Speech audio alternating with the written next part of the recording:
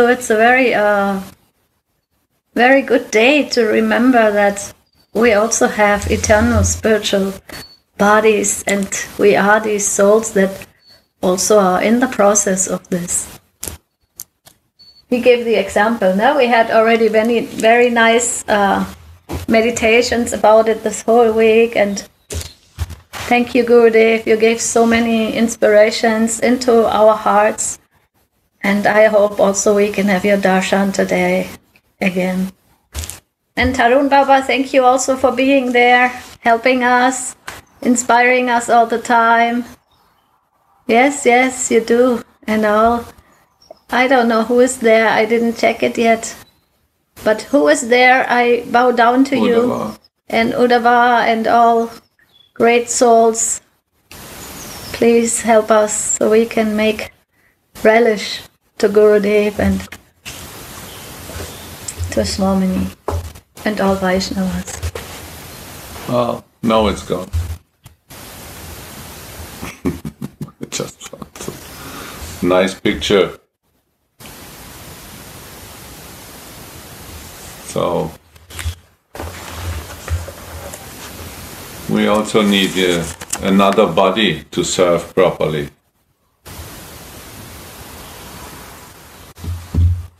Please show again. Nicely. Nicely.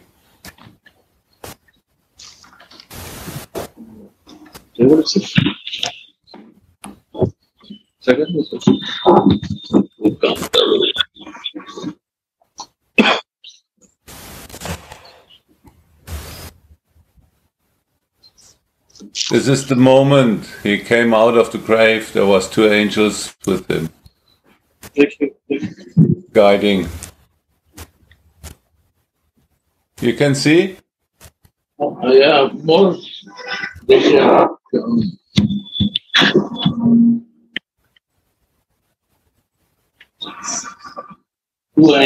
shiny, beautiful. Try it.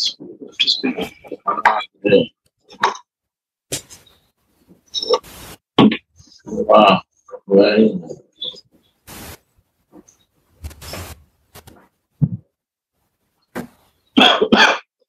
Yeah. Jai Radhe. So now today we are also listening from our dear Raghunath Das Goswami.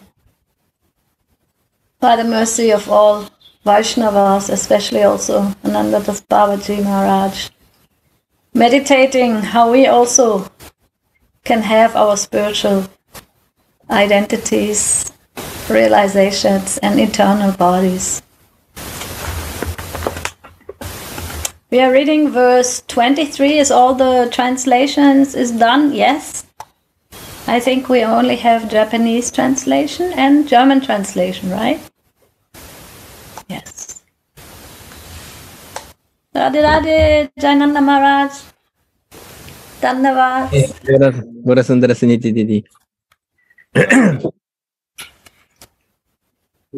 Jai Gopinath. Jai Sachivaya. Jai Gurudev.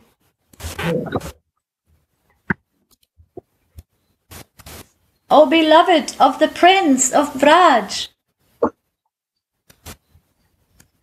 when will this person, after washing your lotus feet, lovingly braid your hair with the beautiful fine garlands made by the florist girl Narmada?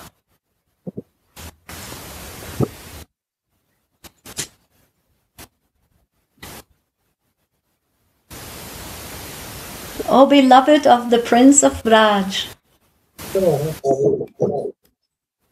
when will this person, after washing your lotus feet, lovingly braid your hair with the beautiful fine garlands made by the florist girl Narmada?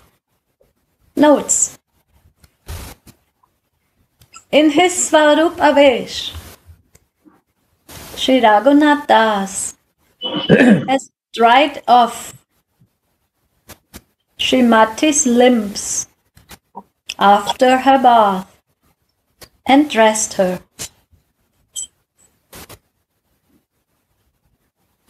Then,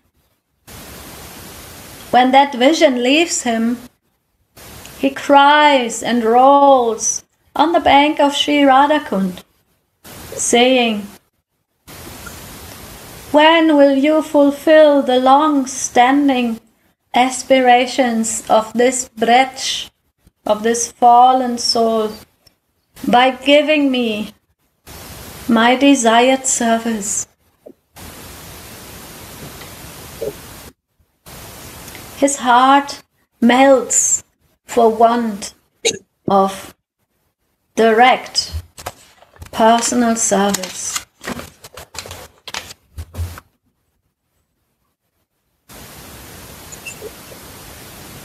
Then again, humility dwells up in his heart, and understanding his unworthiness, he begins to weep again.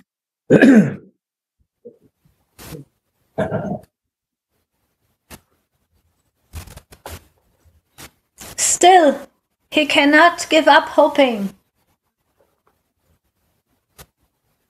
When he remembers the compassion of his beloved deity, his heart is illuminated by the light of hope.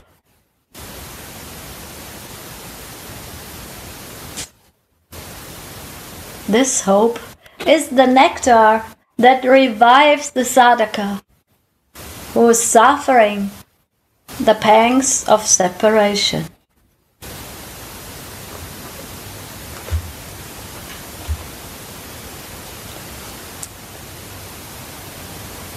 Later on in this purport also Baba is explaining what is this hope, and I just love it how he is saying that hope is what keeps the practicing devotee alive. We see that Raghunath Das Goswami is going through different feelings. On the one hand, he is asking, when will I get my service? And on the other hand, he feels, crying, feeling unworthy. So he is going between the different paths of his heart. But then again, when he understands the mercy of Srimati Radhika, he is again feeling hope, and this hope keeps him alive. This keeps him going.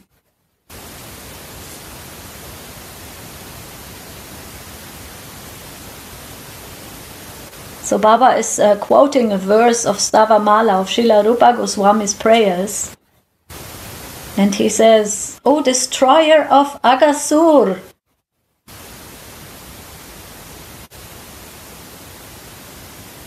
the greatest souls like Shukadev, Ambarish and others have hardly been able to worship you. And when I hear about that, my heart, that is totally devoid of any devotion, feels pain."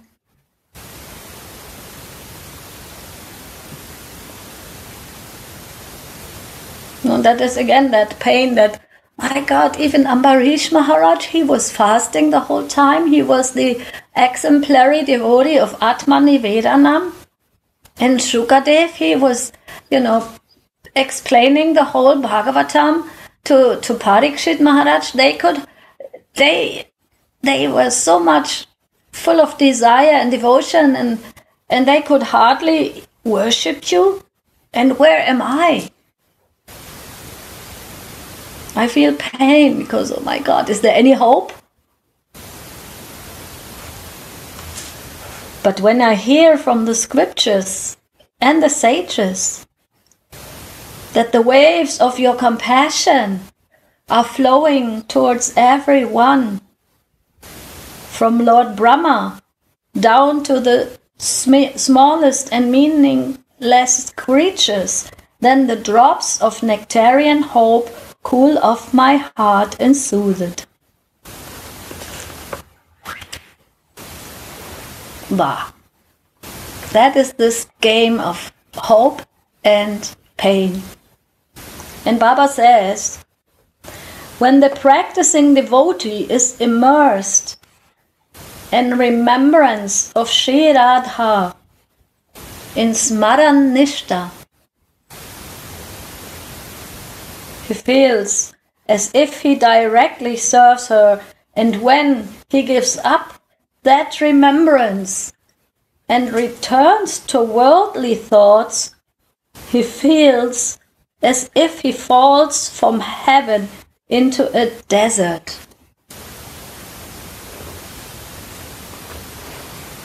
Yeah.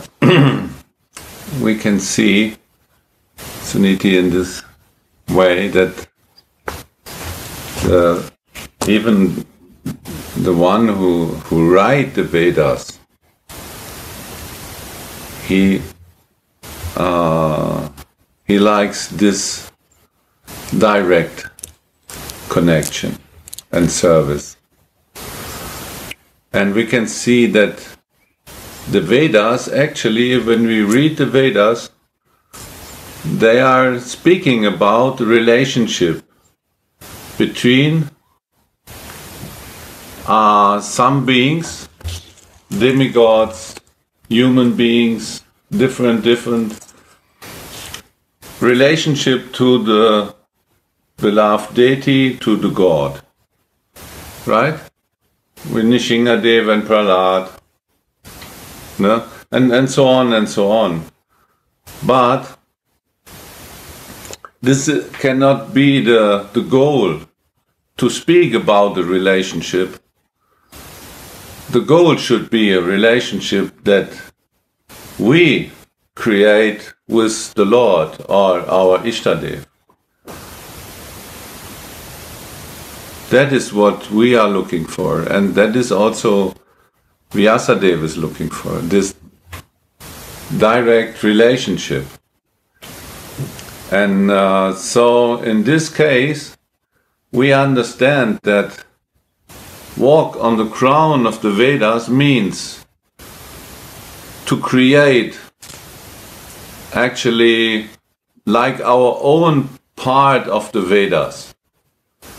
We also are able to enter one relationship to our Ishtadev, like described in the Vedas. But as long as we only describe these relationships of others, I say this is second-hand devotee. We have to enter in a direct relationship between us and our Ishtadev. And this is possible by the mercy of Gurudev, of his guidance. Then we write our own part of the Vedas. Maybe this part is not for everyone usable, but it is important to us that we write our small part of the Vedas as a relationship between us and our goddess. I don't know, you understand this part, what I make. This is really personal. It is this description is one thing, and it's very helpful to us, so that their hope is there. If we read about the relationship here, about our Raghunath Das and Swamini, then that creates some hope in our heart that will be also possible in our situation, that we can follow his footsteps. But at one point we will come to this place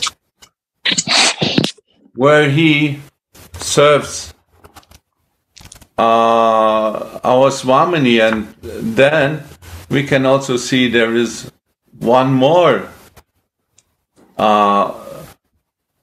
Manjari, Narmada.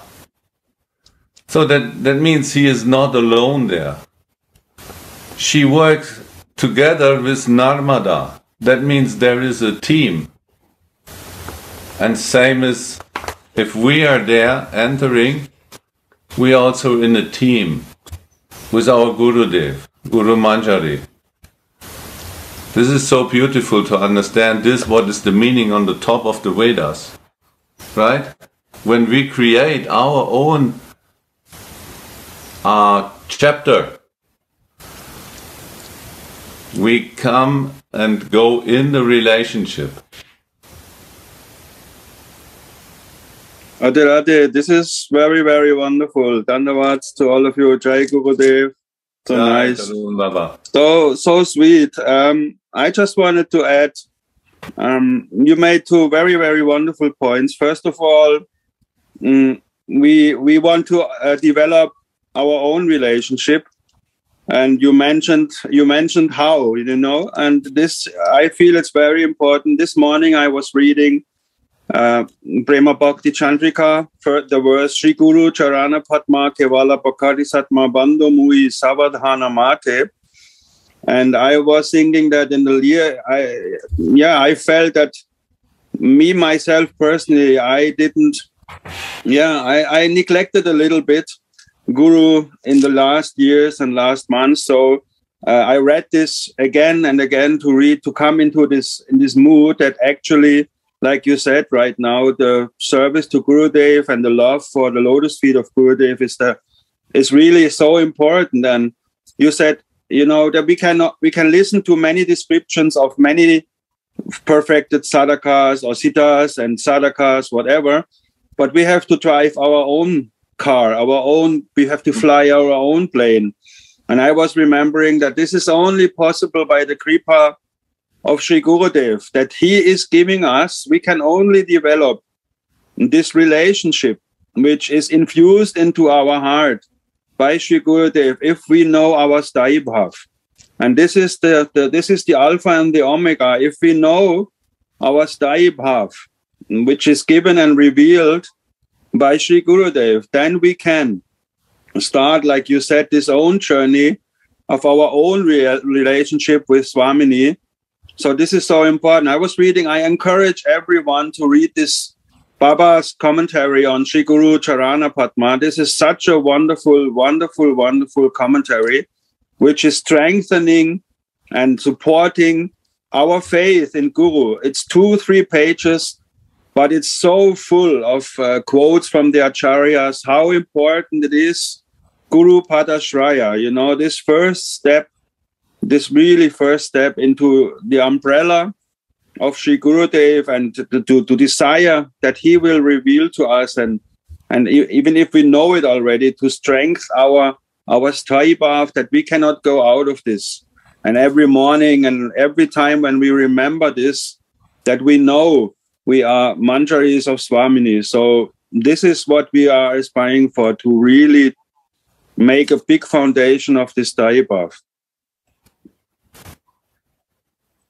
Yes, very nice, Tarun Baba. And Baba is giving also a hint how we can get this, although of course we know everything is mercy.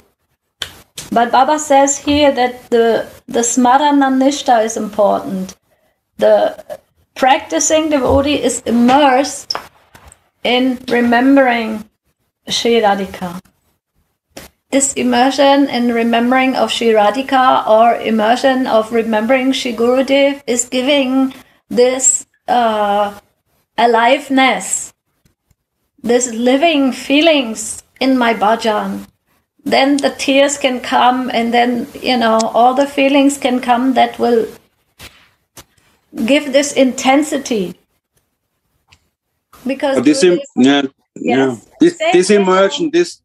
immersion can only happen if we really, really hanker to know our own Swarup. If we know it, we should go deep into it. And if we don't yet know it, we should really, really hanker for that revelation, who we really are. Otherwise, the Jiva cannot immerse it. It's only on the platform of the soul where we can immerse ourselves in the Lila. But if we know ourselves, it's much easier to read these Leela verses and to go into it. Like Baba says, you know, when Raghunath Goswami is saying to us sadhakas, oh, he has hope. So he is only saying that to us to teach us.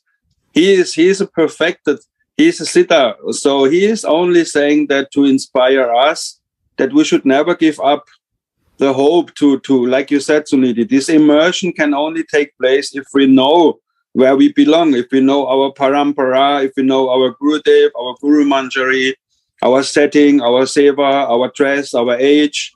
So everyone should make this the heart's desire number one, to get this revelation from the lotus mouth of Gurudev. May I also add something? Kukuk? Yep. Yesterday we read verse 11 and Gauranga worked out. And here maybe again, you speak a little bit louder, so Devi, it's a little bit yes. Hello, hello. quiet. Hello, hello. Yeah, it's just your voice. Just my voice is okay. So yesterday we read in the Croatian class verse 11, and Gauranga worked out, and here here's the same aspect, that by this greed our heart is melting, and by melting the heart our humility increase, and this is an ongoing process, melting the heart and humility, and then hope grows. But at first, with this greed, our heart is melting. Oh, yeah, that's very good. Very good point. That point is also done here by Baba more and more. It's explained how this hope, as a first greed, then melting the heart, and then the humility or the prema will grow. And but he also mentioned this smaran nishta, this firm faith in what we are doing. Actually, when we are remembering, when we are practicing, to feel myself as a dasi, and hearing, and this is also, it is the process. It is valuable. It is doing the job. So to say, it will do the job, and I have to have a firm faith in it and not lose it when the result is not coming instantly. Thank you. One more thing we also read this week. I don't know, it was the Russian class maybe, with this pollen. You remember? No, this was actually, the Russian class. It was yesterday. Yes. Yesterday also? Yes.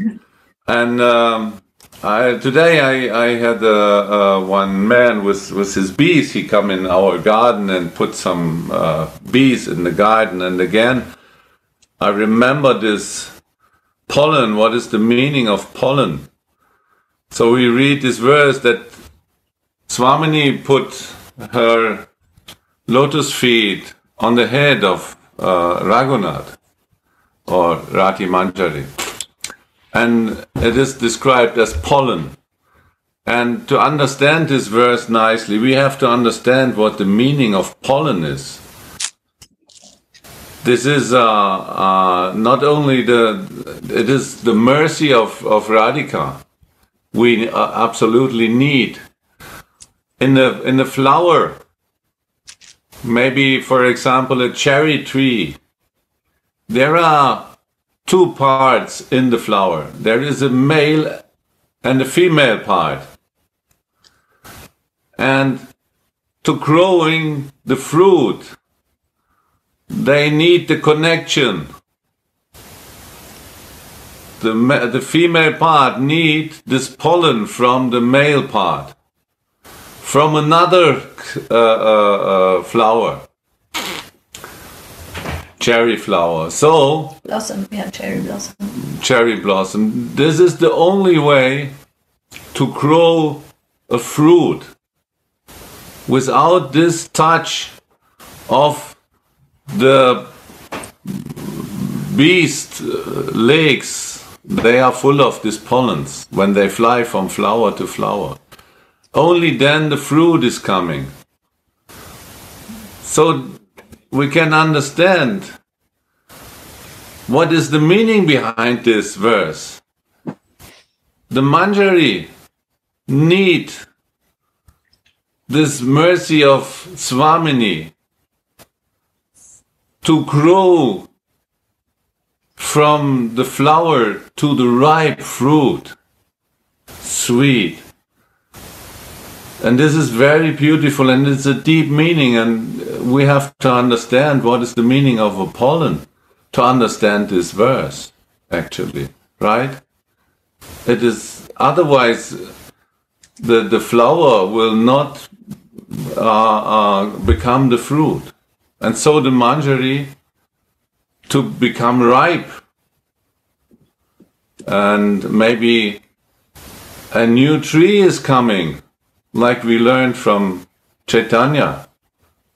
He gives the example of a tree. And the Manjari is the name of Manjari and Kinkari. It's a flower. So this is a very deep meaning. We can enter in this meditation about this. What is the meaning of the pollen coming from the lotus feet of our Swamini to our head? We are flowers, and we need this her pollen on our head to become ripe, a fruit. It's so beautiful, and this is what we say: hope, fixed faith, and the mercy. It's so beautiful. These verses are all. I would like also to thank Sudevi. This was a very wonderful point you were making. Hope and eagerness is very, very closely related. Because if you are not eager, you have no hope. You know, eagerness brings about this hope, and reading the voice, the words of the Mahachans brings us hope. So these are very, very closely related. And also, I can speak for myself. If I am not humble, I am not eager, and then there is no hope.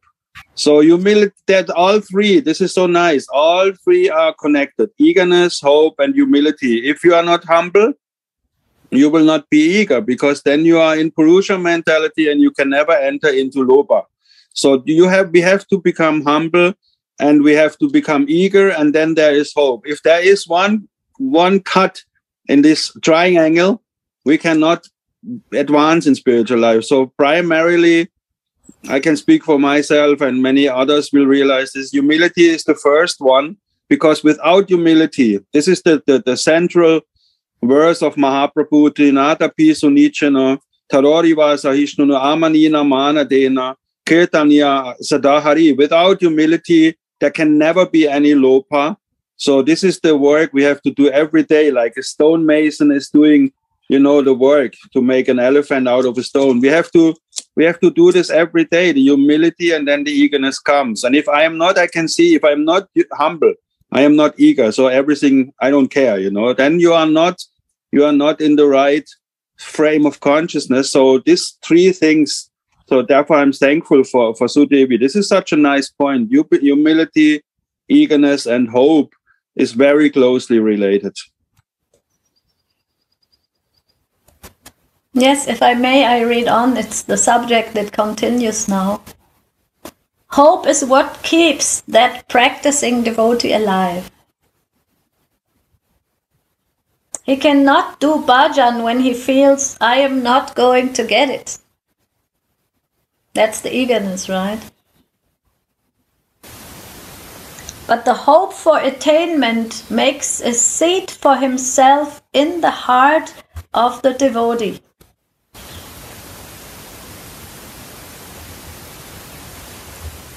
So that was inspiring this morning. I heard also, I was so lucky to hear Satchinandan Bhaiya's sharing on Srimad Bhagavatam.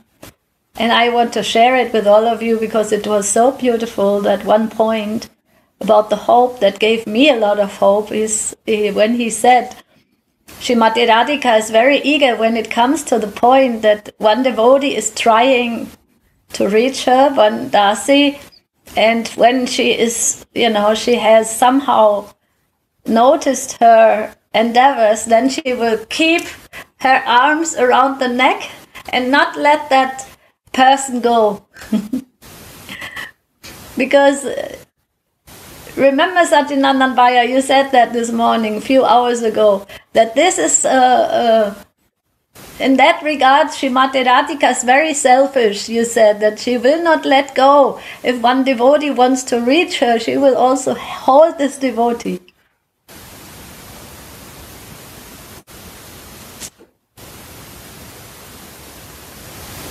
Yeah, maybe you can. It was so beautiful. It gave me so much hope. Even when one is thinking to go somewhere she doesn't like, where she wants this type of this mood type of devotee near to her always, because it's not only our, they are also pleased actually. Radharani also get pleasure. That's why she enjoys and she feels very nice. And that's why she needs this type of devotees around her. And once someone comes with full of heart, honestly, she never let go him or her. She never. The same thing with means both are same with them. This came in the morning in my mind that it happens like this. Then why they no need the aptakam, it is said in the Sanskrit, they aptakam atmaram. They no need to do all these things. But they do. Why? Because they love. Their core means centralization of their existence is based on love. They love devotee. They love their people a lot, more than we think. We try, but really from the beginning, they love Jiva all the time. We are separated, we come and then we practice. This is different.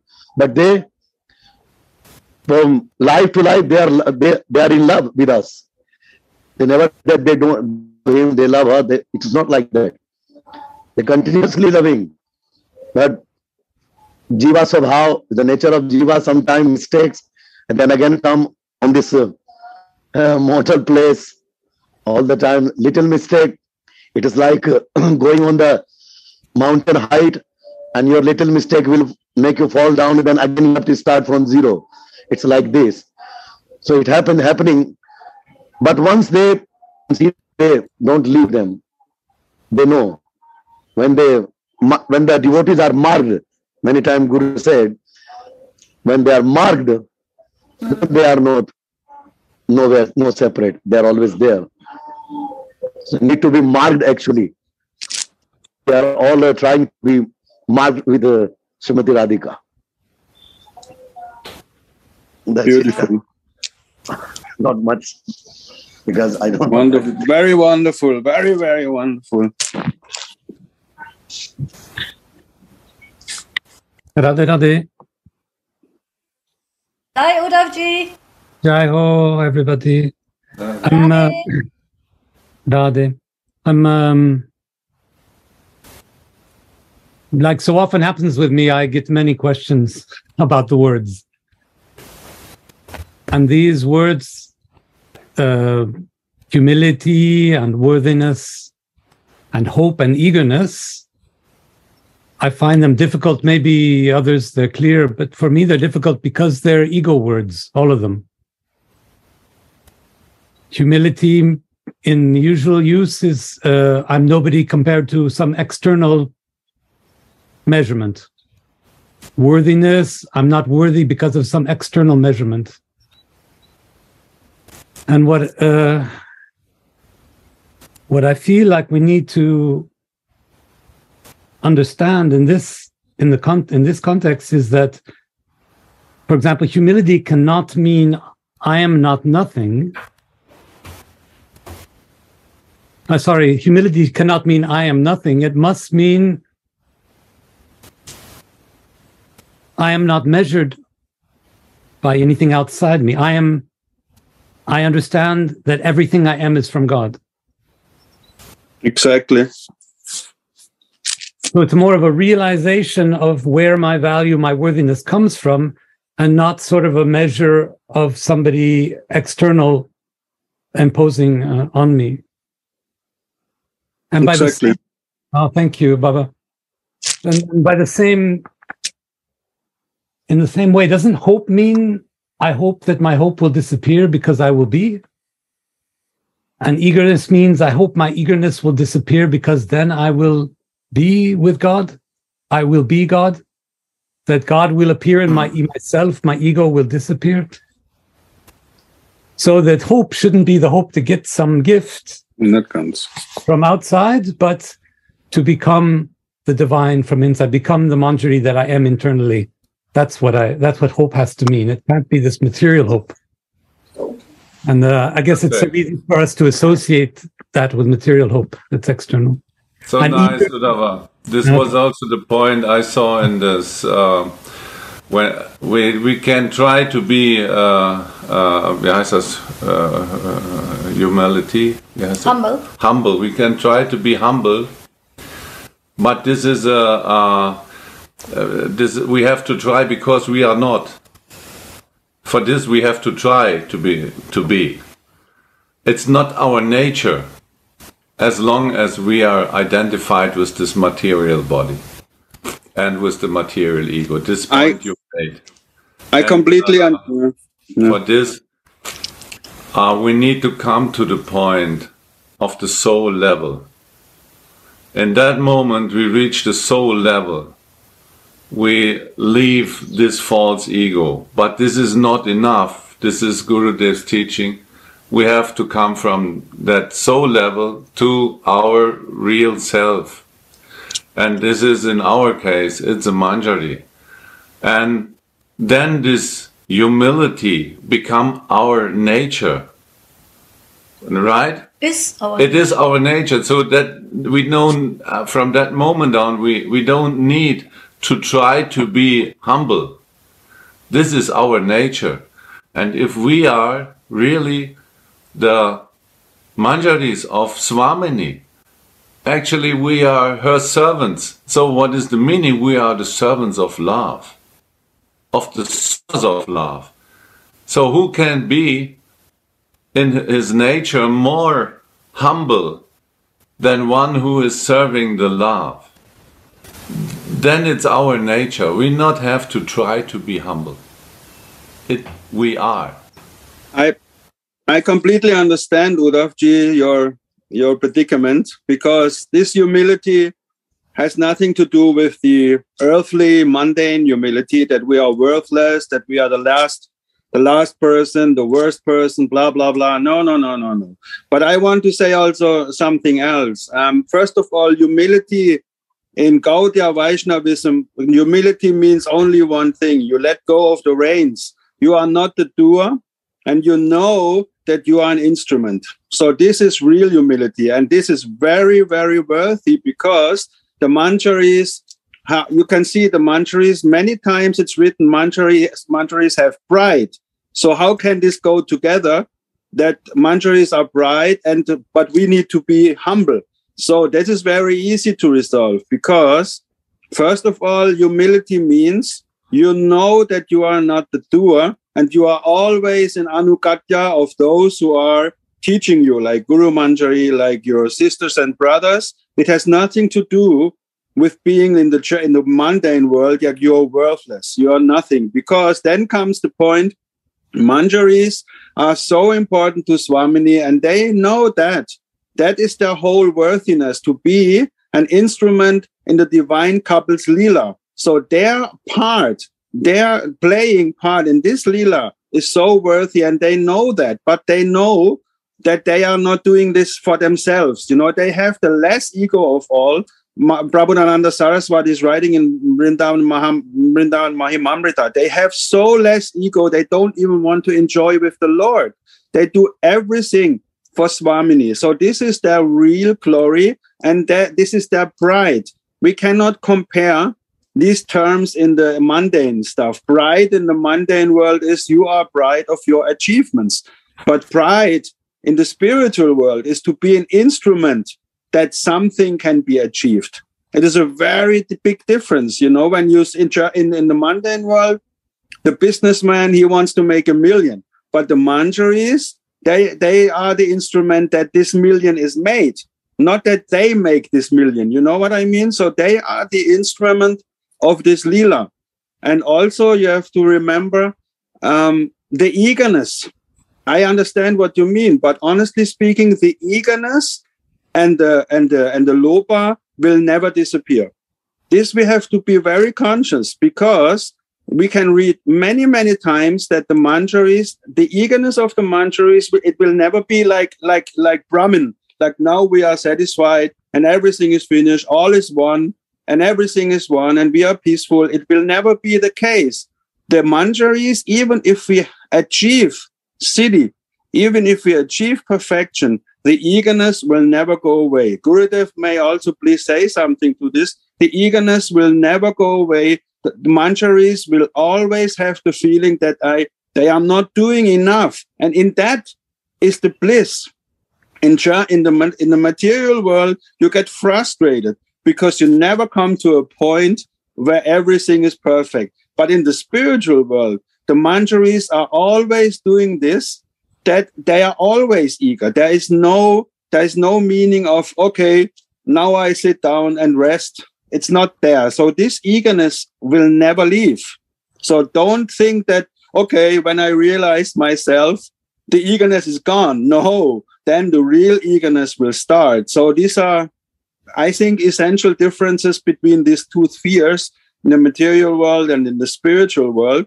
So loba is a spiritual thing. It will never, never go away. And this is nice. You see, Raghunath Das Goswami is always praying for direct darshan of Swamini. You know, he has it, but he's still praying for it. This is for our mind. We cannot understand this. Our mind is conditioned by time and place and chronological. You know, we go from A to B to C and time runs. But in the spiritual world, there is no time. There is eternal presence. So our eagerness in the heart of the manjaris, it will never go away. Shri Radha. Jai Ho! Gurudev, can I say something to tickle you also a bit? Thank you so much. There's, I think, such important concepts for us bhaktas who are trying to practice this path.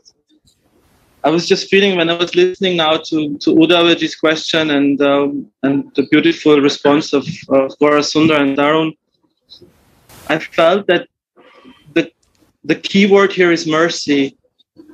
Once we understand the concept of mercy, then this words of this humility, this makes totally sense. Because we understand that this is really only the path of mercy that this is working in us, you know. There's not my own input. It's like I'm receiving, as Tarun said, look, I'm not the doer anymore. It happens to me. And then real humility comes, you know. The more bhajan, the more prema, the more bhakti, the more humility comes, because the more the understanding comes, no, Gurudev, that this is the path of mercy only. This is the path of my Gurudev, my Guru Parampara who's giving me this. So it's actually from inside to outside, right, Gurudev? From Antaranga to Bhairanga, this happens. First, the inside revelation comes. Then externally, I will also have the symptoms of humility, of endeavor, of greed. But actually, it will happen first inside through the path of mercy. And this gives greed more in our life. Greedy. Mercy when comes, humility comes, and that is a greed. More and more to receive that mercy. Mercy to receive, right? When receiving, then we want to not to only to be a sadhaka. We don't want to be even the perfect Siddha Purush say I am a sadhaka. because they want to be always in the mercy of that. Real teacher, they want to be only student, to learn with his teacher. That is mercy receiving way. That way, what happens? Automatic humility comes and greed comes. So Siddha, you watch, go to the Siddha Purush, they will say, I'm learning, I don't know anything. Go to a higher saintly person, they will say. They will never say that they are Siddha. But the person who took the shelter, they realize it. Because they receive mercy from them. Radha. May I just say one thing to Uddhava? Sorry.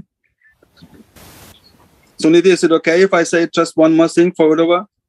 Radha, you don't have to ask me. Uddhavaji, you see, to boggle your mind a little bit more, you see that everyone is looking for humility. And the manjaris are the utmost expression of humility. But let me give you an example how our mind cannot really understand this. First of all, they are the perfect, Kingaris are perfectly humble, but they are in the position when Krishna is coming to them and asking to be with Swamini, they are not humble at all. They immediately can say, no, you cannot enter. So how can we, to do this together? First of all, they are humility personified. But on the other hand, they can say, no, you cannot enter this kunja to Krishna, to the Supreme Personality of Godhead. And the only reason which combines those two things is only one thing. Everything they do for Swamini. So this is the only, they are not pride, and they are not, in the mundane world, humility means, oh, I can't do anything. I am so shy. I can't do anything. I'm worthless. But this is not the spiritual humility. The manjaris can clearly say to the Supreme Personality of Godhead, you are not allowed here to enter. Imagine that. And they only do this because they perfectly know I'm an instrument of Swamini. Thank you. I would like to add something. Also, because, may I? Because this Webster says that humble means lacking all signs of pride, aggressiveness, or self-assertiveness. So it is not only this Catholic understanding of being nothing. It's perhaps I do have to have a source that I can understand that my pride, I can give up my pride. I can give up my aggressiveness. I give up my self-assertiveness. Well, yes, I think what I learned from this exchange is that humility is not a matter of reducing pride to zero. It's a matter of realizing that I belong to someone else, to something else. Yes. And I have to say, Tarun Bhaiya, that how grateful I am that you boggle my mind, because the moment I start saying I've got it all understood, then I'm a lost soul. Radhe. Gurudev? Tarun, could I add something to what you just said about this pride of the Dasi? Why you ask me, man? You are my superior. No. You're my inspiration, my whole life. Without you, where would I be today? There is this beautiful verse in Chaitanya Charitamrita, Radhika Dasi Yadi Hoya Sikre Mile Gokulakan. When I have this pride to be a Dasi Radharani, then I will attain also Gokul's Kana.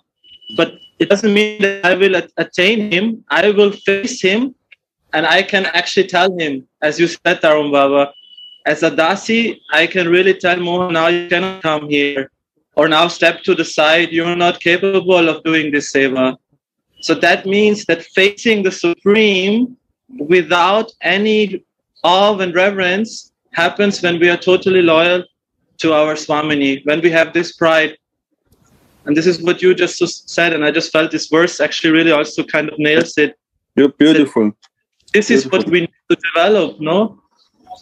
And you know, Sudevi was giving a very, very good point. She was saying self-assertiveness. So this is the whole thing. This Webster dictionary, whatever. So this is the whole thing. Self-assertiveness. The humility stands and falls. Self-assertiveness means we, like Gurudev is always saying, we have to know our real self. And if we know our real self, then we can be genuinely humble. Everything else but the spiritual self is self-assertiveness, and this is the wrong humility. Oh, let's change the word. It's not self-assertiveness, it's soul assertiveness. Gurudev, you wanted to say? Yes, Gurudev, you wanted to say? That this Radha Dasi Hoy Abhiman, this word is explanation like this. Dasi Abhiman. Dasi Abhiman makes in Sarupavas. And when this Abhiman is growing, that is the mercy. It should grow. Radha Dasi Hoy Abhiman. Or 24/7 we have to think and live in that feeling. Then false ego cannot come there. Mercy flow there. That's only one thing to understand. Yeah. Radha Dasi Hoy Abhiman. Radha Dasi Hoy Abhiman.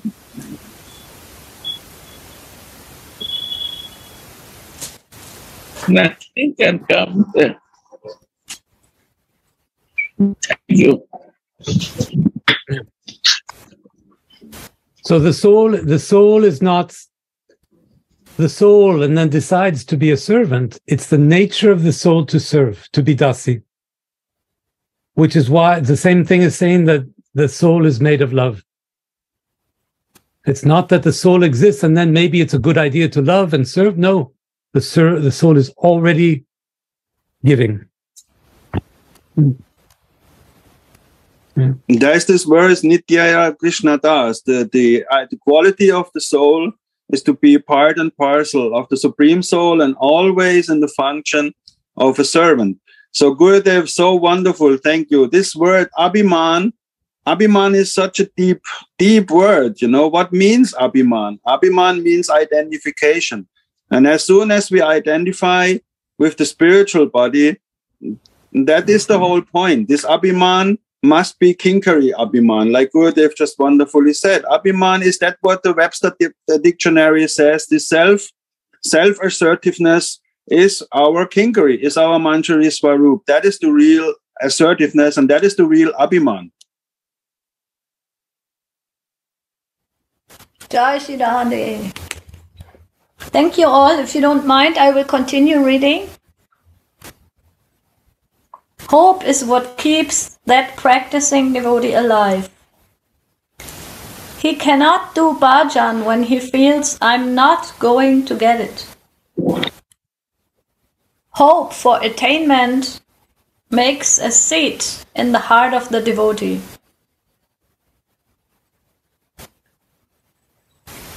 Uddhava Das hopes to see the Yugala Kishore with their Sakhis.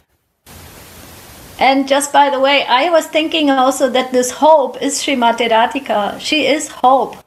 She is hope for Mohan, right? So she is also our hope. She is the hope of hope. So feeling this, I love this sentence. The hope for attainment makes a seat for herself, in this case, in the heart of the devotee. So when she at Bhakti Radhika makes a seat in the heart of our, in our hearts, then there will always be hope, because she has taken over. When meditation becomes very deep, visions start coming. Although Goswamis are eternal associates of the Lord, they still relish the flavors of sadhana, calling out and lamenting, "Ha Swamini, be merciful to me and take me into the kingdom of devotional service." This is what you mentioned, Gurudev, that the self-realized souls, they always pray for the mercy, and they never say, "Ask me, I know it all." They say, "Be merciful and take me into the kingdom of devotional service."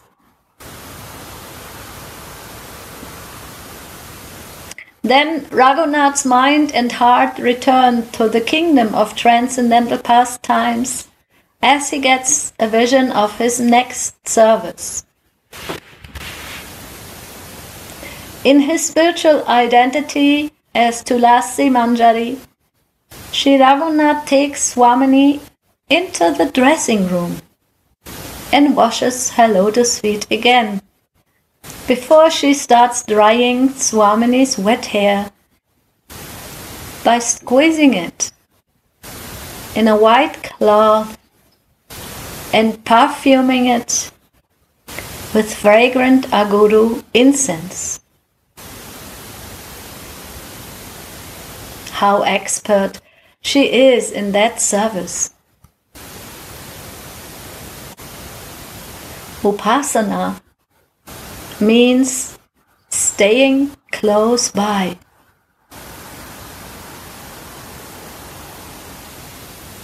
Srila Narottam Das Thakur sings, Radha Krishna Sevo Mui Jivane Marane Tara Stane Tara Lila Dekho Ratri Dine Ye Stane Ye Lila Kare Yugala Kishore Sakira Sangini Hoya Tai Hao Bora. I serve Radha and Krishna in life or in death, and I look at their playgrounds and their pastimes day and night. Wherever the adolescent young couple performs their pastimes, I will be as a companion of the Sakhis.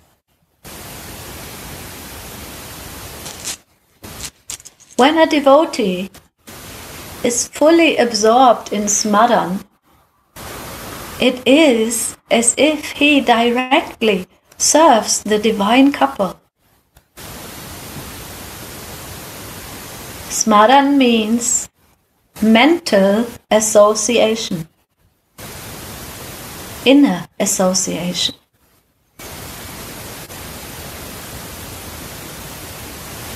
A Brahmana from Pratishthanapura burned his finger after sticking it in an offering of hot sweet rice, kshir, which he had just cooked in his meditation.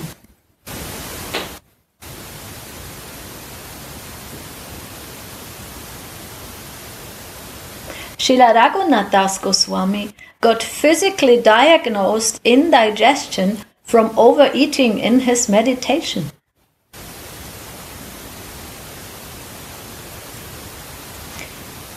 Sri Krishnadas Babaji from Govardhan broke a bottle of oil in his meditation, and all the people that lived at Manasi Ganga could actually smell it. and the body and clothes of Srila Madhusudan Das Babaji of Soyakund were covered with colored powder after he had mentally played holy with Radha and Mohan.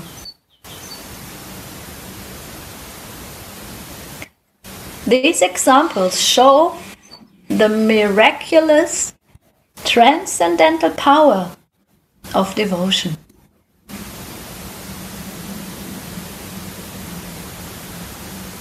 If devotion is false, then what is real? Devotion is a portion of the Lord's innate energy, Svarup Shakti.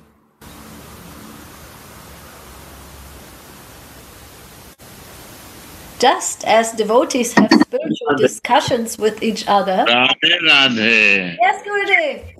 Read this line again. Yes. Devotion. Devotion is a portion of the Lord's innate energy, Svarup Shakti. Lord energy, Sarup Shakti. Devotion is Lord energy, Sarup Shakti. Explain this. Oh, Gurudev. Yeah, on this point. Yes. So devotion is Srimati Radhika herself. Krishna is actually giving devotion, right? We have heard this before. When he sees that the soul is coming close and want to come in his service, then he gives buddhi yogam tam. He gives the intelligence how to come to him.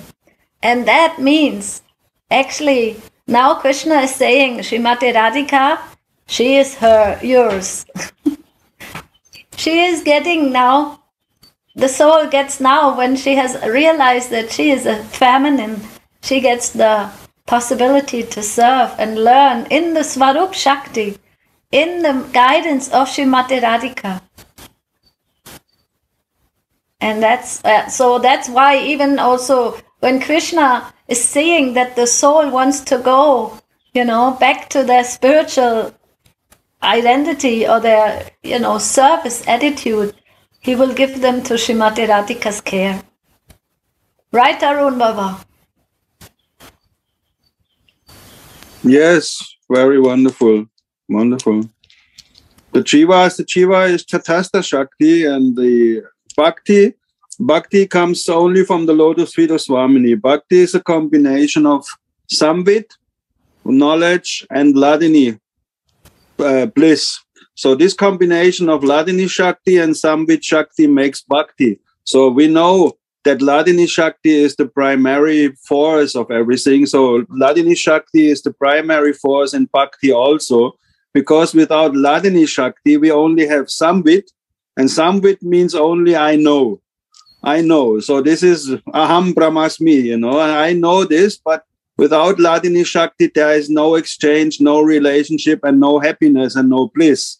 So for a devotee, for a sadhaka of Manjari path, Ladini Shakti means exchange. We have to have an exchange with Swamini and with Krishna. Otherwise, it is not Bhakti. And here Baba is making the point that Bhakti as an innate energy from the Lord, Svarupa Shakti, he means that this energy is coming into the heart of the Jiva by the Bhakti Lata Beach given by Gurudev. So here this is very important. There's nothing which we can gain with our own efforts. It only comes by the mercy of someone who has this Bhakti in his own heart and can give it to us. So this is very important also to see this. And Ladini Shakti is the primary power in this Bhakti, because without happiness, without making Swamini and Krishna happy, there is no Bhakti.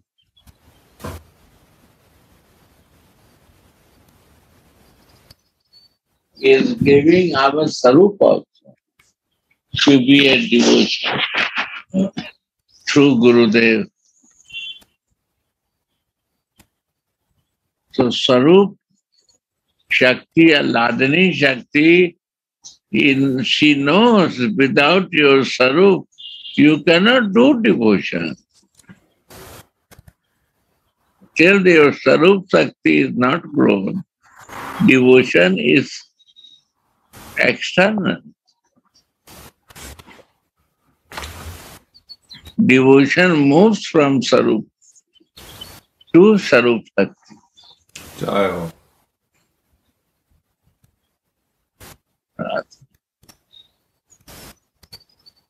Wonderful, Gurudev. Yes. This is the same with humbleness, Gurudev, what I can feel. That we cannot create humbleness or we cannot create to be devoted. It is a gift. It's giving by Gurudev and Swamini.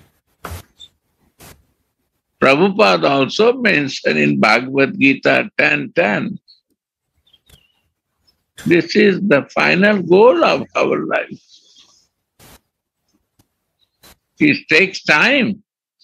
Takes time. Slow to realize it and live in the mercy. That takes time. And without Sarup Shakti is no bhakti. No. And that bhakti is coming by mercy, grace. That is mercy. That is come in our life.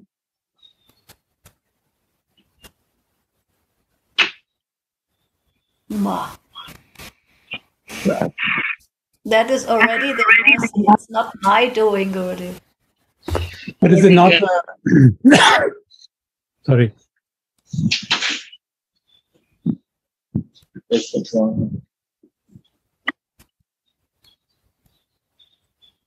Yes, Uddhavji. Thank you. Is it not the?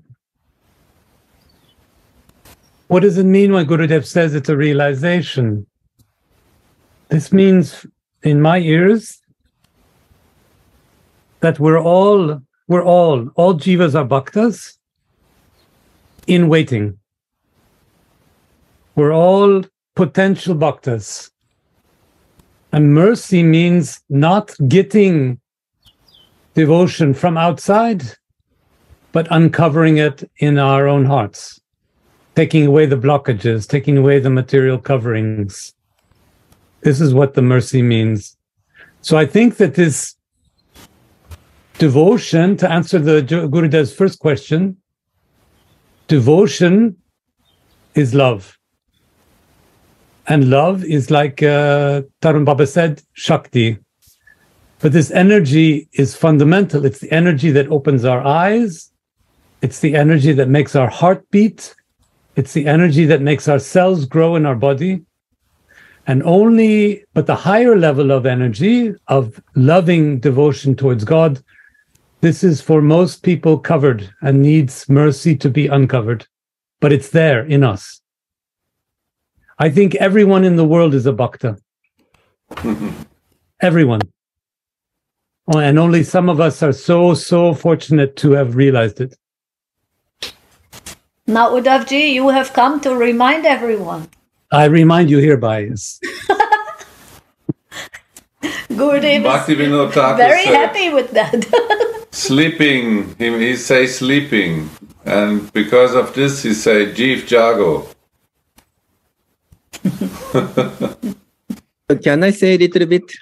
Jayananda Maharaji, finally, you give us your mercy. No. You inspire me. So, Gurudev saying 10:10 of Bhagavad Gita. One should know that goal is Krishna. And when the goal is assigned, then the path is slowly but progressively traversed. And the ultimate goal is achieved. So actually, Jiva is Tatastha Shakti. And our conditioned soul is taking shelter of Maya, material energy. But to know Krishna is first thing. To know soul and relationship is the first thing. But without taking shelter of Radharani, internal potency, Swarupa Shakti, we cannot attain real bhakti. Uddhavaji said, we cannot attain real love. So this is, 1010 is very interesting. We have to finally take shelter of our Swamini, Srimati Radharani. Take shelter internal potency. That's Bhagavad Gita says, that is natural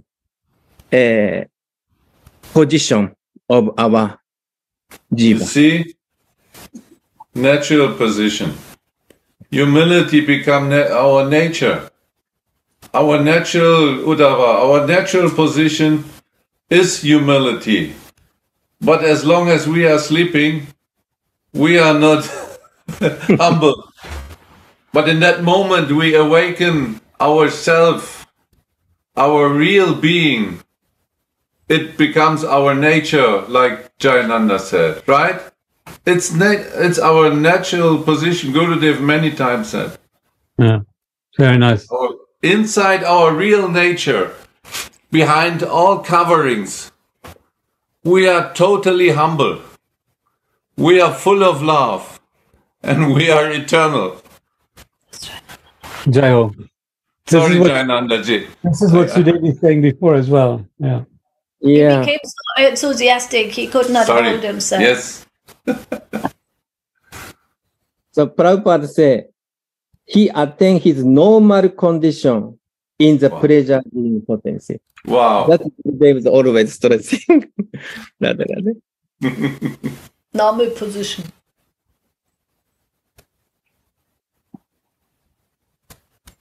In the pleasure-giving potency. Pleasure-giving potency. Wow. Gurudev, I'm still puzzled.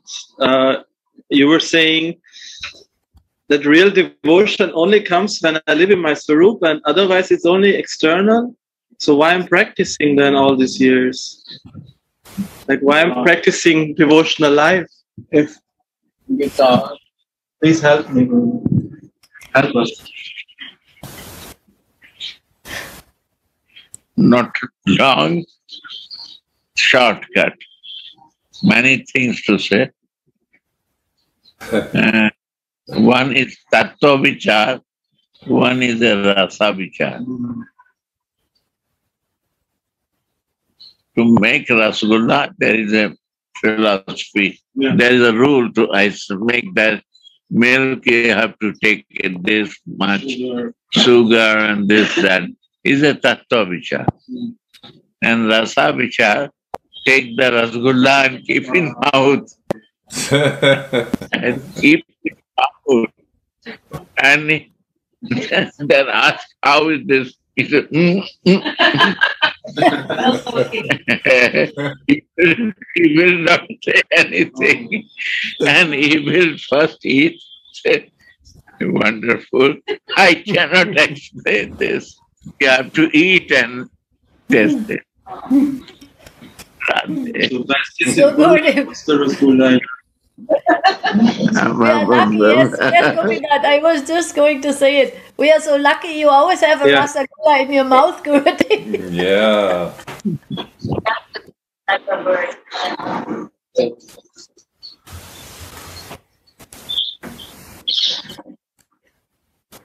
Jai Ho. Yeah, this comes also now in the text. And I tell you, it's amazing. Just as devotees have spiritual discussions with each other, Ishtagoshti, like we are having now, Ishtagoshti, spiritual discussions.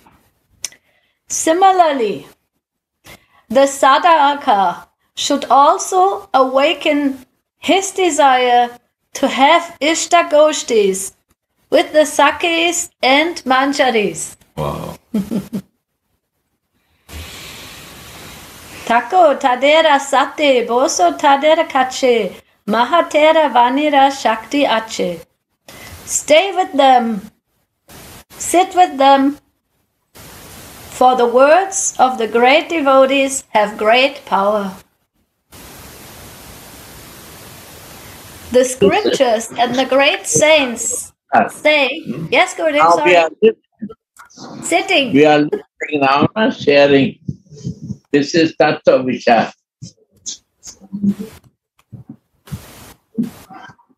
So how we can go into the Rasagula here on Zoom, Gurudev?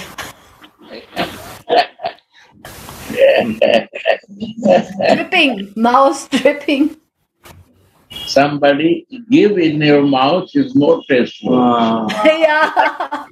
Baba is distracting when Rasagula take it in. If you don't ask, he will give you. Wow. And if Force. by force giving him the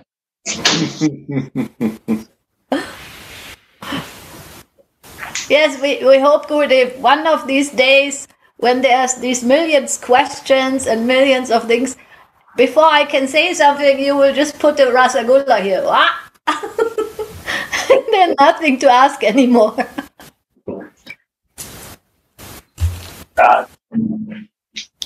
And that is the point, Gurudev, what you always say to us.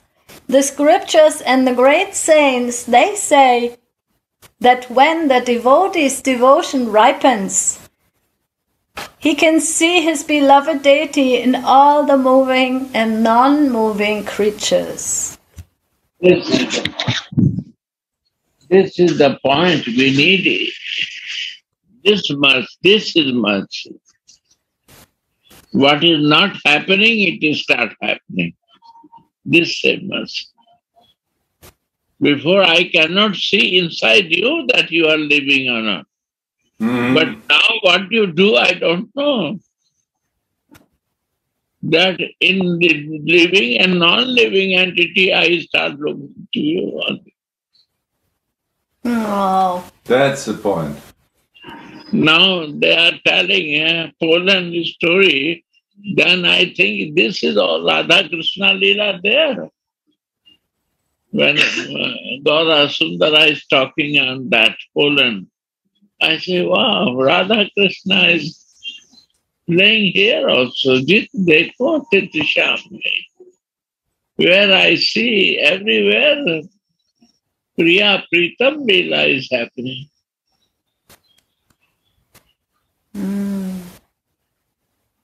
This is Kripa of Ishtadev. Kripa of Swami Gurudev. This is the navigation of Gurudev that it opened my Chakshudan Deloje, my divine eyes.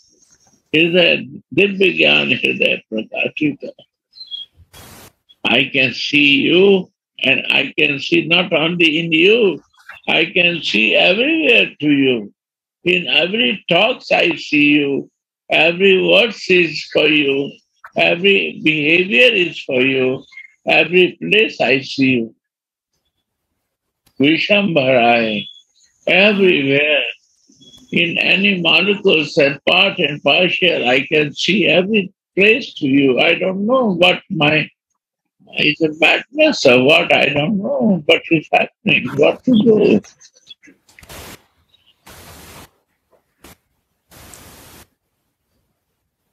Radhe Radhe, Gurudev, Jai Ho. Jai There are so many things I cannot digest that. Everyone brings so beautiful thoughts. I want to stay with one of them and meditate, but then someone else again brings something nice. So it's really difficult to digest this high katha. But I'm very grateful that Gurudev mentioned just now again the pollen. And actually, already yesterday in the lecture when we spoke about this pollen, it came to me. And then Gaurasunda again, he spoke about that.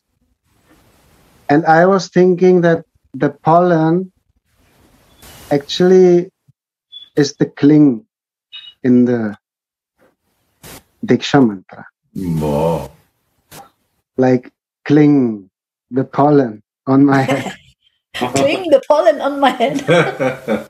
Everything is there. So true. That was just what came to my mind, and I only shortly wanted to share. Wow.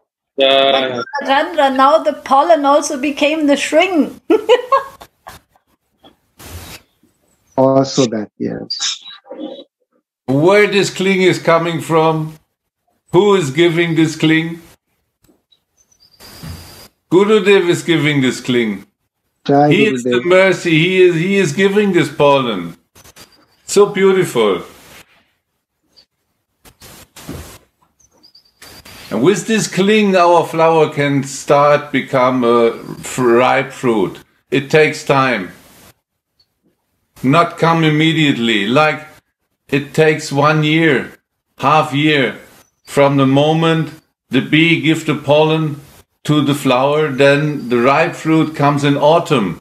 So it is the same with us. We get Gurudev's cling. It's so beautiful, Gaurachanda. Thank you. Thank you so much. Wow.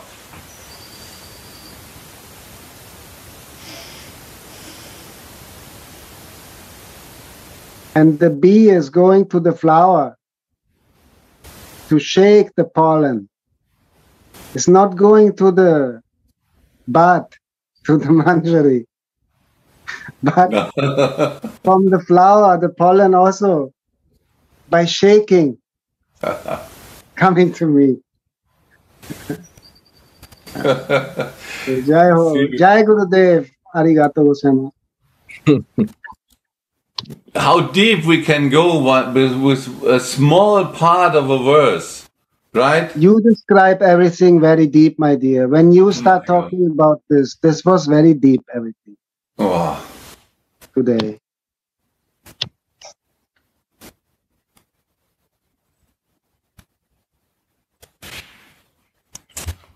Gurudev many times speak about to listen, and I think it is very important to listen properly this holy verses. So that we can go deep inside. The pure devotees see only Sri Krishna or Sri Radha Mohan when Yes, he looks at. Yes? Pure devotee is these words are every time is fresh and new. I surprised, I never listened before. When I listen again and again, I see that I never listen. It's from where it's coming. And so many times I listen these words, but every time is new. It is surprising. These are the golden words. Every time, how many times you will repeat, new feelings and new realization will come. Show me any other book like this. Temple of Love.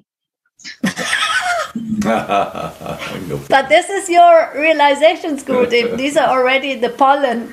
Gopinath. Yes.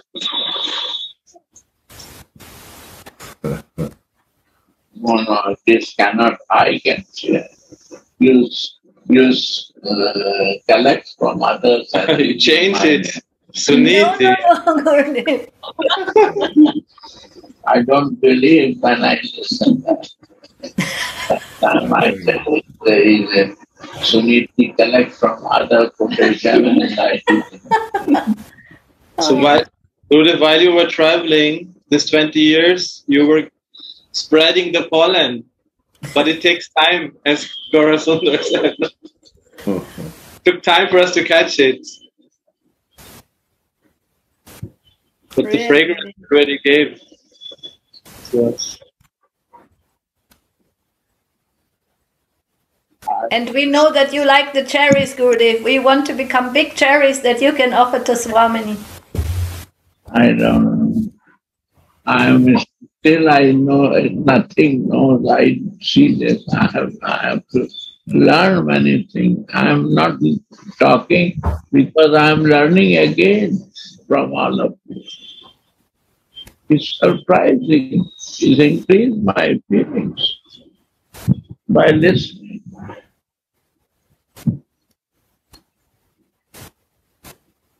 And I only hope that you interrupt us all the time. Now I can feel that if you are with us, Gurudev, and we are together, then a miracle starts and Swamini comes in the center. In that time we speak about this.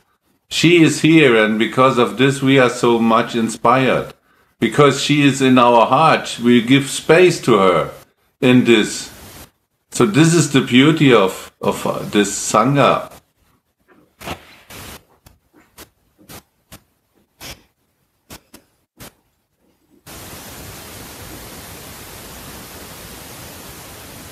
So the pure devotee sees only Sri Radha Mohan when he looks at the moving and non-moving entities. He sees the moving and non-moving beings, but he does not see their forms. Everywhere he perceives his beloved deity.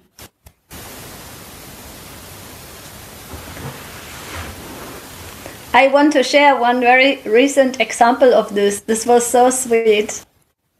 We were sitting with you, Gurudev, in your room. And I'm sorry it was me, but one devotee said, "Oh, Suniti, you have such a nice earrings matching your dress," or something like that. And then, Gurudev, you look and you said, whatever she is wearing is not that the earrings will make the dress beautiful, but she makes them beautiful. So you saw Radhika and you give this immediate, that all the ornaments that she is wearing, she gives the beauty to the ornaments. So that was the perfect example again.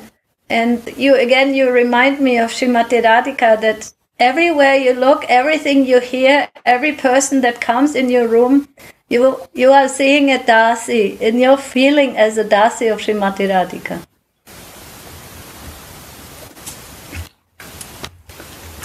Sorry for this, Gurudev. I know you don't like it so much, but it was very sweet. He who sees only his worshipable Lord in all the living entities, and who sees all the living entities in his worshipable Lord, is the greatest devotee. And devotion makes the Lord perceivable through all the devotee's senses. This is the greatness of devotion.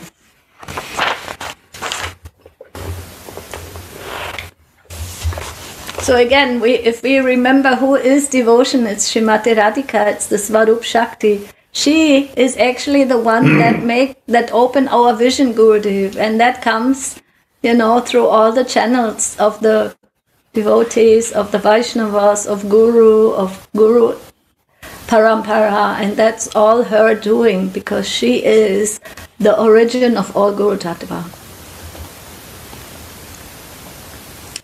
I would like to say something to what Gopinath said. This was a nice, Gopinath wanted to bring out Gurudev's nectar. Gopinath's question, why I am doing this then, this external bhakti, external bhajan. But I want to say, Gopinath, that many, many times people have been asking me and every one of us, what is the use of your Siddha Pranali? What is the use? You have not realized it. What is the use? So the use is very big, because externally it's seen that we start with sadhana bhakti, and then bhava bhakti, and then prema bhakti. So my response is always the same. And this is so encouraging and hopeful. Without knowing the Swarup, without knowing who we really are, there is no question from coming from sadhana bhakti to bhava bhakti. Without Siddha Pranali, this is not possible. So even to know the information we have been given by Gurudev, the Ekadash Bhav, the name, the form, the seva, and even if we have not realized it now, like Gurudev said, it will take time.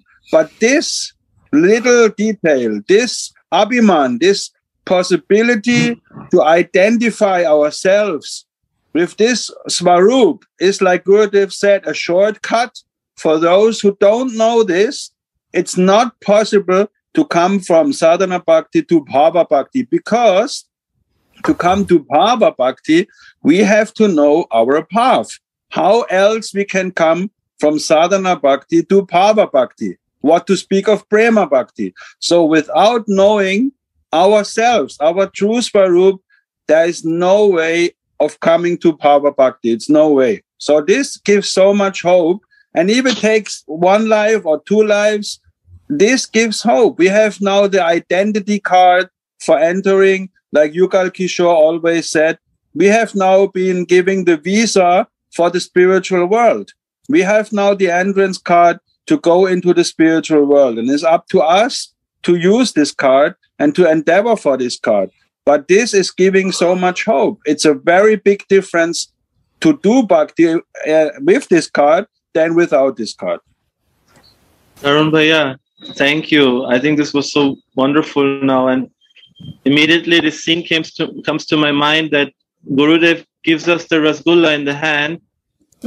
And what we do, we start looking at it, you know? Yeah. I look at color. Yeah. I look at consistency. Oh, what is inside? What is inside? I start thinking, oh, then I put it in a donut and I is it good for me? Is it good for me? Yeah, I put it in the fridge. You know, maybe I'll take it tomorrow, or I can taste it. You know. Yeah.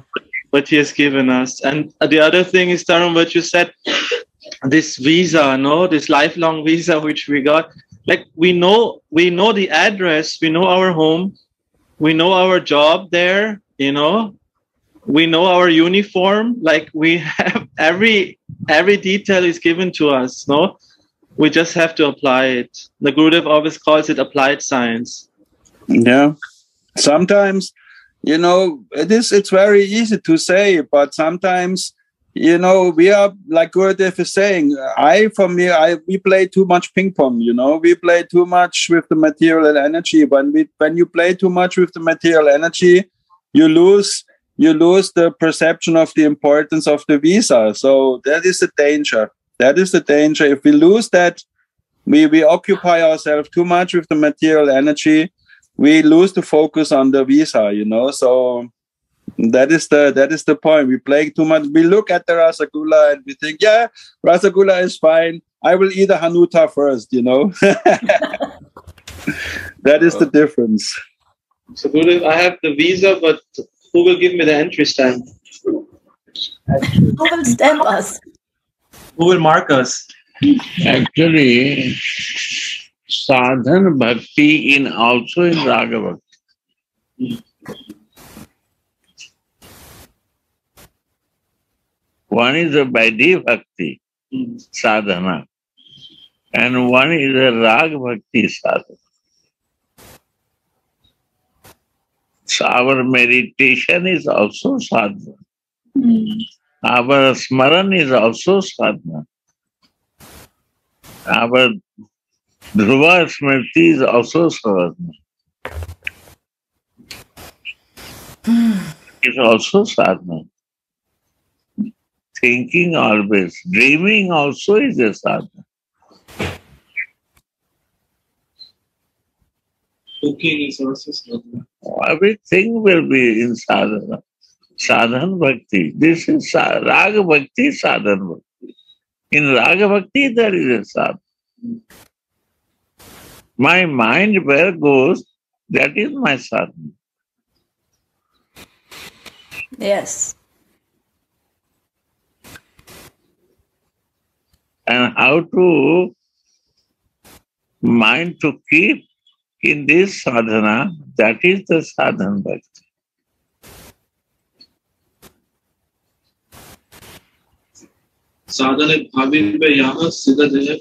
That is the purpose. When raga bhakti, when we do the sadhana, when my mind is totally one-pointedness to summoning. And I'm only thinking that, not touching material energy to me.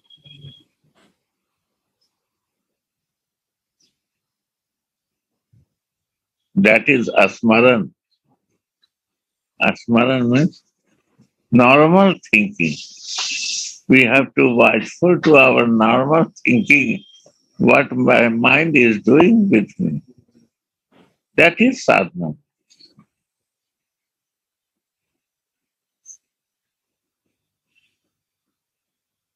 Where mind is going, it should go that way. Then I will achieve.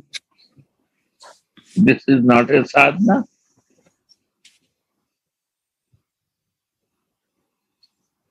I can dream what I will dream, where his mind is going. Then how it will be 24/7? It's all mind. Where the mind goes, I am in that sadhana.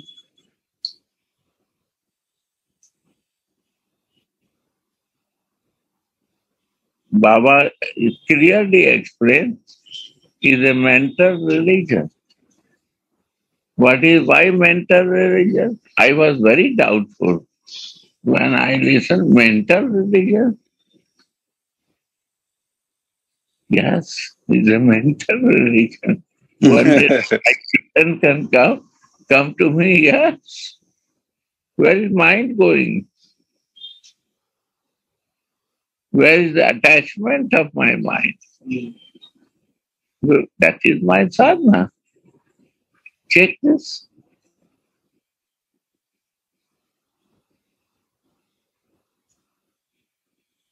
Then, what you say this? First, mind is going. What is that? Smaran. What you thinking? What is mind is happening? How much time I give for that? Where I am putting my mind? And then, what I dharan, what I cover myself, I think that. Right or not?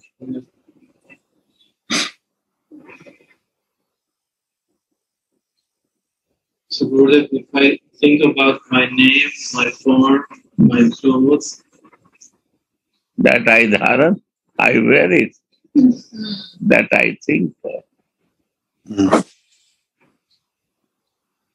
That is what you say, our no, that is my sadhana bhakti. Yeah. Sadhana is all mental religion, my dear. Mind has to be bringing in one-pointedness. Dhyan, dharan, dhruva smriti, one-pointed.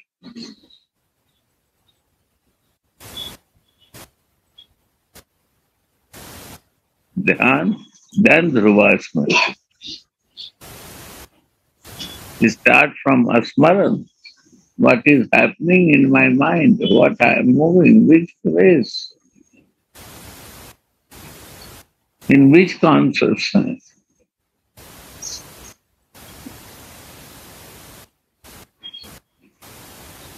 Radhe. Radhe. Oh my God. Gurudev, Joining us, Gurudev. Yeah. Gurudev, I am so thankful that you made this point, this very wonderful point, because many years, everyone, this was the first thing I learned when I met Baba, that Raganuga Bhakti, many people say that Raganuga Bhakti starts at Bhava Bhakti, but this is, like you said, very wrong. Raganuga Bhakti and Vaidhi Bhakti both start with Sadhana Bhakti. So Raganuga Bhakti has Sadhana Bhakti and Vaidhi Bhakti has Sadhana Bhakti. But the moment you decide to attain Radha and Krishna in Vrindavan. At that moment, Rupa Goswami saying, you perform Raganuga Sadhana Bhakti. Thank you so much. One is Vaidhi Bhakti, one is Sadhana Bhakti. Vaidhi Bhakti is different. Yes. Sadhana Bhakti, I am talking what Baba said. Yes. Baba is telling that Sadhana Bhakti is our mental religion. Yes. Only we have to balance our mind. Where is going?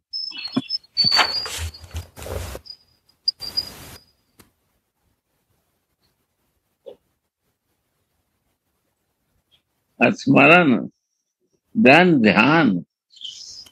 Careful in dhyan. Dharan.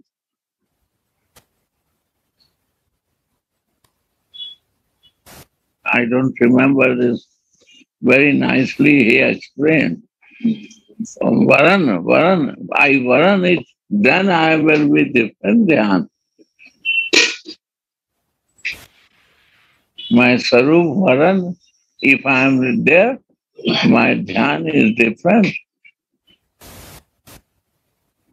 Dhruva Smriti is also different.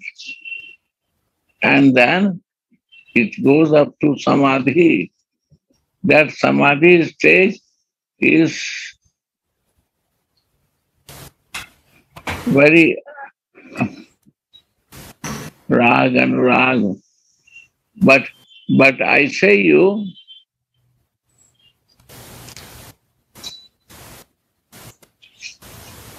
even Rasik also, they say they are sadhak. But when sadhaka, they are doing Vaidhi sadhana, no, sadhana. This sadhana is balancing their smaran. To be 24/7, even to bring in the dream.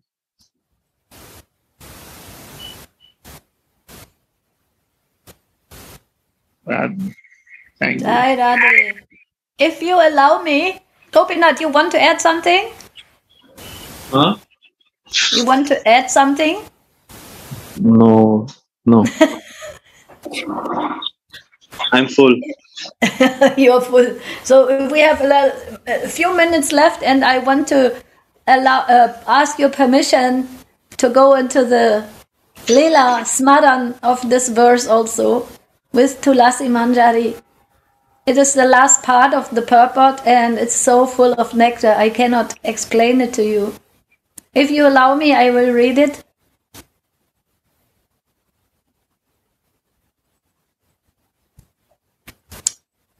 Tulasi has finished combing Radhika's hair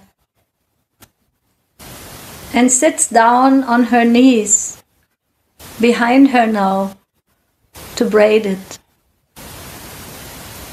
with loving expertise. She sits behind Swamini, but she strongly desires to see her beautiful face.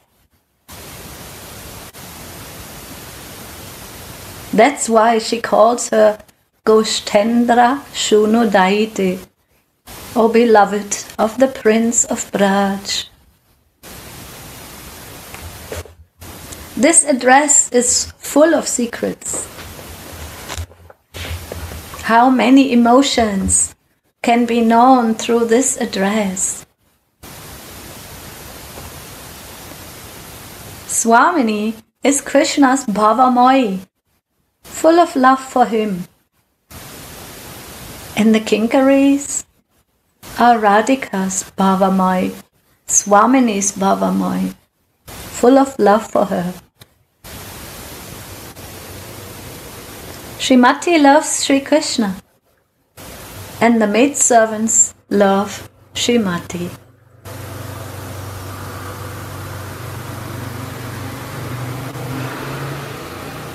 Tulasi maddens Swamini by awakening the remembrance in her of one of her sweet sports with Mohan. The word Goshtendra Sunudaite can mean you are the beloved of the Prince of Braj, or the Prince of Braj is your beloved. And this shows their mutual love. Tulasi says, at the end of your pastimes in the Kunj, Shyam is making your braid with his own hands. And you also put his crown on.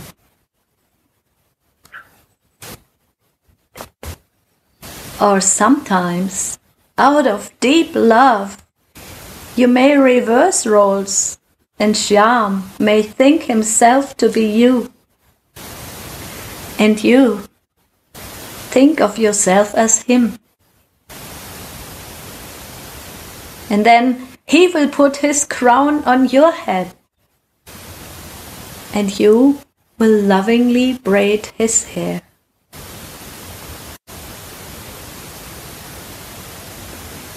Can I also serve you so expertly and lovingly as Shyam does?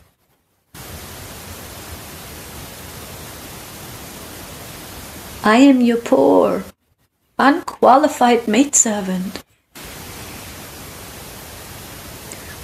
Be so merciful to give me that service.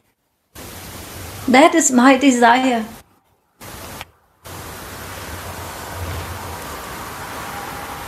When Swamini hears herself being called the beloved of the Prince of Braj, she is overwhelmed and thinks that it is Shyam who makes her braid instead of Tulasi Manjari.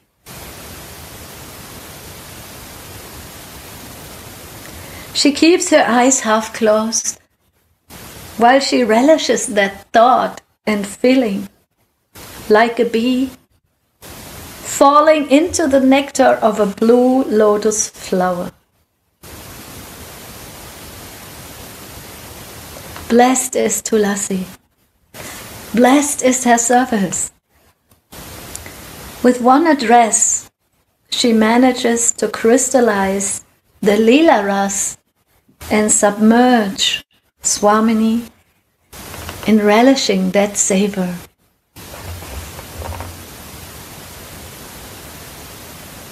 The practicing devotee should try to remember these sweet pastimes every day. When the Svarup Avesh remains, it means it's Thai. Maya has no chance to contaminate the devotee's mind. All of Maya's disturbances are caused by bodily consciousness.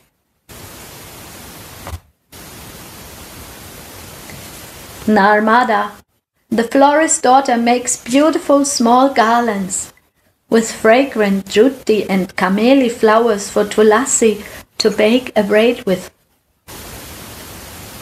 What a beautiful handicraft. Just as Tulasi stretches out her hand to do the work, the spiritual vision disappears and she cries and laments out of disappointment. When can this fallen soul lovingly make your braid with small garlands that were strung by Narmada?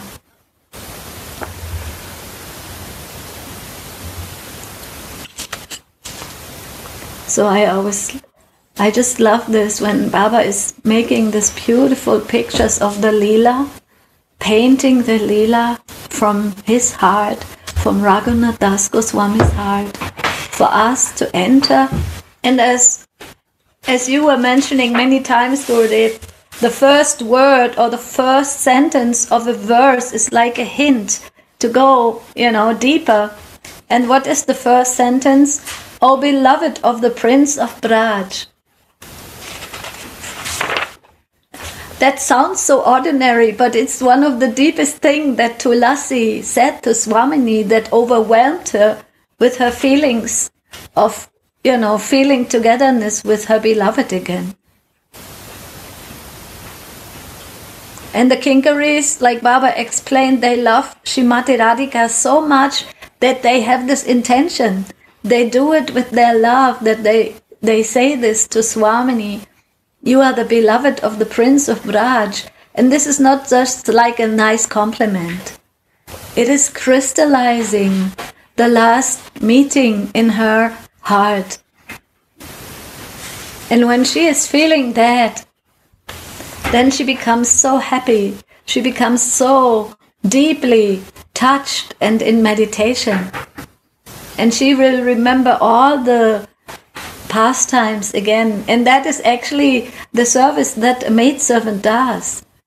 She will say things and do things in such a way that Swamini is reminded of Shyam, of her Mohan. Because the maidservant's not only speaking in this way, O beloved of the Prince of Braj, but she's also, touching her, making her braid in such a way that Swamini at one point, she is so much absorbed in her samadhi and in her meeting. She will, for her, it is her beloved who is braiding her hair now.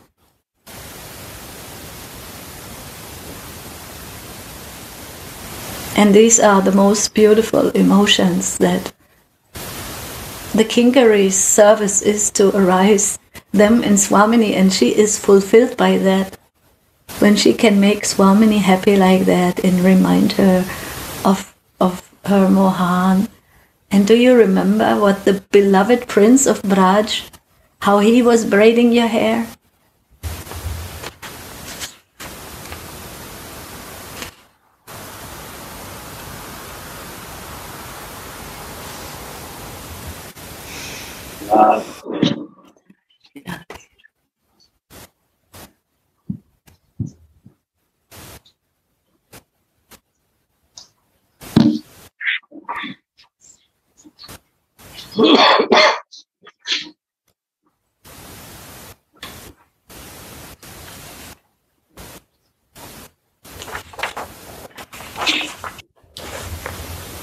O beloved of the Prince of Braj, when will this person, after washing your lotus feet, lovingly braid your hair with the beautiful fine garlands made by the florist girl Narmada?